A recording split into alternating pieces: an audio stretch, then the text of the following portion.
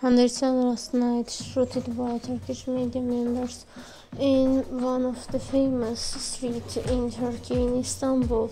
After the set, her set continues very well, and shootings of Bambaşka drama is very interesting for fans. They are waiting for to see the drama.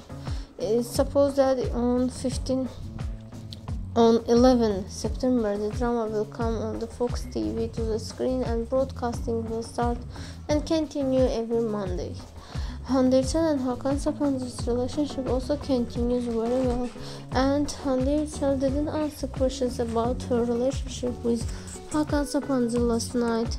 Also, media members asked her about HAKAN SAPANCI's brother and his family that injured in the sea accident, but she didn't answer to any questions about them, and she continued her way.